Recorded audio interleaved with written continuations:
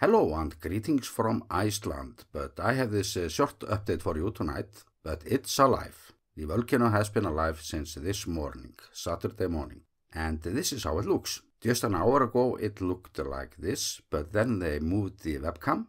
But the first news that we got this morning was that the lava that's coming up now is just coming from an underground channel, or one of the channels that we have seen coming from the volcano so far.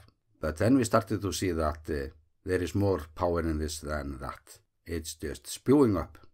So I think it's very safe to say that a new fissure has opened up there, and that's big news. And it still seems to be powering up, so I think that the night could be interesting, as well as to see what will be waiting us at daylight tomorrow. How will it look by then?